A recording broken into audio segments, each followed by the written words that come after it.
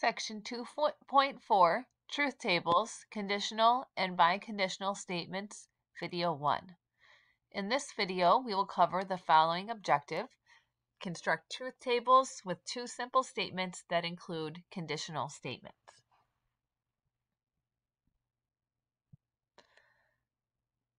Recall that an if-then statement is called a conditional statement. If written in if-then form, the first part of the statement is called the antecedent, and the second part of the statement is called the consequent. In logic, the statement if P then Q is represented P arrow Q. In this video, our main objective will be to create a truth table for conditional statements. And we will start with an example to see how this basic truth table can be created. Suppose a boss promises her workers that if they work overtime today, then they can have tomorrow off. In what case would this promise be broken?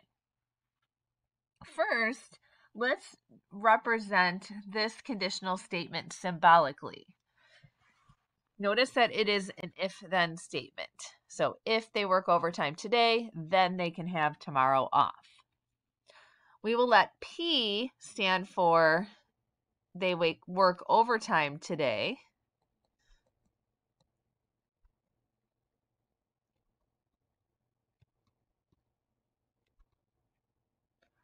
And Q represent they can have tomorrow off.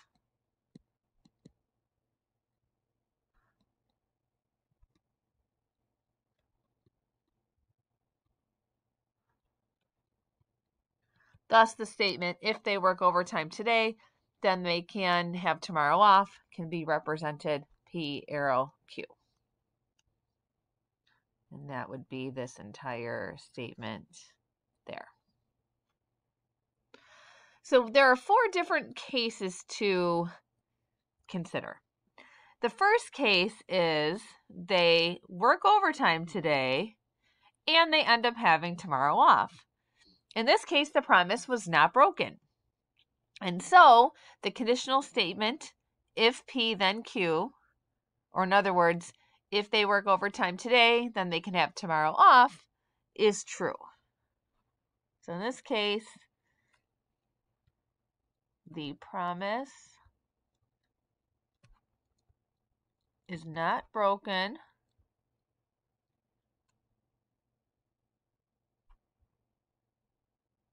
The conditional statement P arrow Q is true. Case 2, they work overtime today and don't end up having tomorrow off. In this case, the promise P arrow Q, or in other words, if they work overtime today, then they can have tomorrow off, is broken.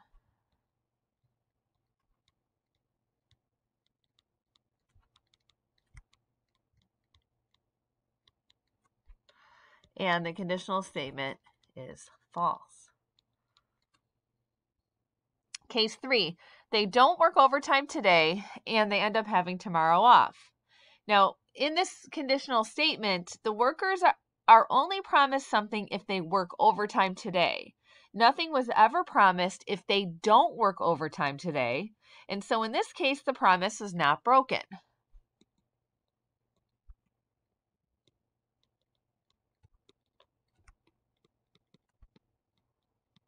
And therefore, the conditional statement is true. Case 4, they don't work overtime today and don't end up having tomorrow off. Again, in the original conditional statement, they are only promised something if they work overtime today. They are not promised anything if they don't work overtime today, and so therefore the promise is technically not broken here in this case.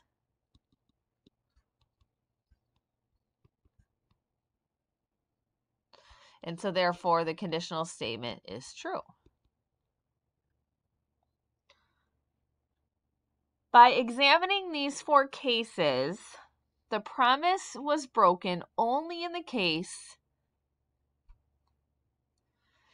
in which the antecedent was true,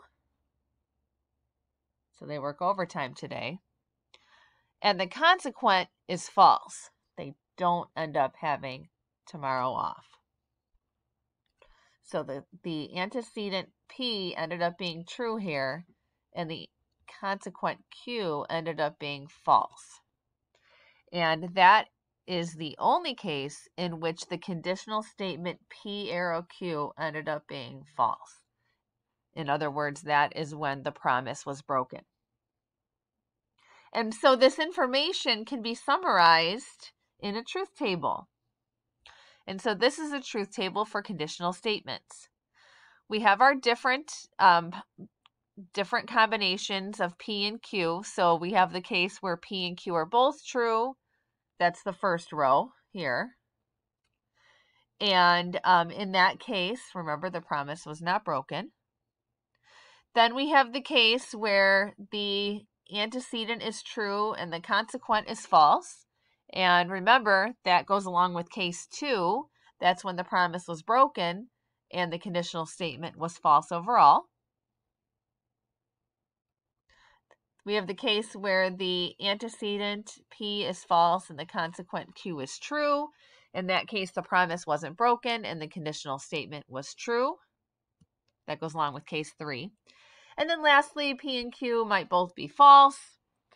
And in that case, the conditional statement was true. That went along with case 4. So we can match these rows up with the 4 cases that we discussed above here. And again, notice that the only time that this conditional statement comes out false is if the antecedent is true, but the consequent is false. Let's practice with an example. Given the statements P and Q, create truth tables for P, if P, then not Q, and if not Q, then P. So let's start with if P, then not Q. We're going to begin our truth table with the letters P and Q.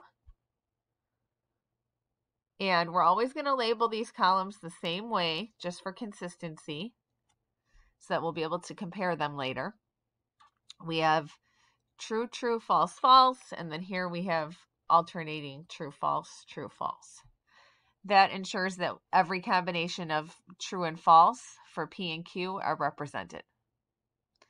All right, now we're going to need a column for the negation of Q, which means that I'm going to take the opposite truth value for Q. So if Q is true, then the negation is false. If Q is false, then the negation is true. All right, and then lastly, we're going to have a column. We have a lot of room here. If P, then not Q. So we have if P, then not Q. Sometimes I like to write the words there so that I can keep track of the order in which I'm working. So recall that if the antecedent is true and the consequent is false, which is what I have here, that is the only case in which the conditional statement will come out false.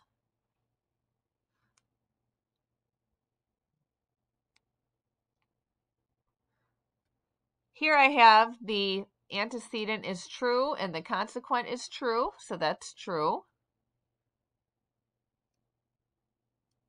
Here I have the antecedent is false and the consequent is false. That's true.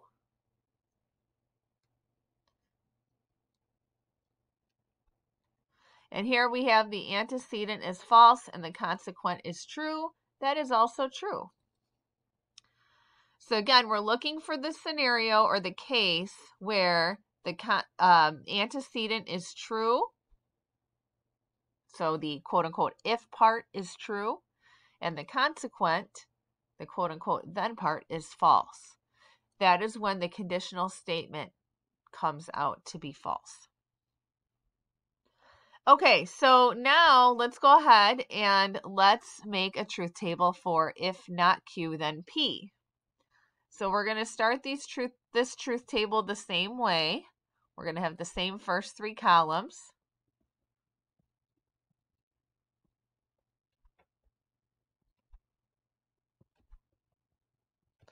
And now we're looking if not Q, then P. So now the not Q is the antecedent and the P is the consequent. So we have to make sure that we're going in that direction. So the antecedent is false to start with, and the consequent is true. That means that the conditional statement is true in that case. Okay, next we have the antecedent being true and the consequent also being true. The conditional statement is true in that case. Then we have the antecedent being false and the consequent being false. The conditional statement is true in that case. And then lastly, we have the antecedent being true, the quote-unquote if part, and the consequent being false, the quote-unquote then part. That is the case, the only case in which the conditional statement ends up being false. Notice that these truth values, if I compare the truth values in these tables, notice that they did not come out the same.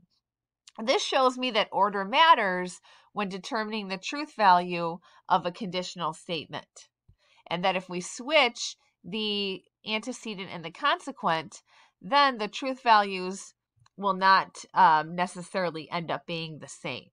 So in other words, order matters. This concludes example 1.